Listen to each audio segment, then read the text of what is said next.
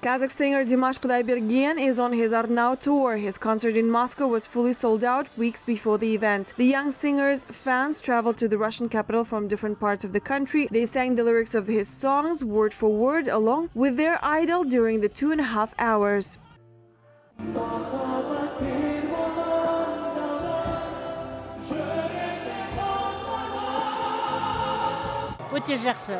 It was just amazing. I really liked it. Well done. The concert was a great success.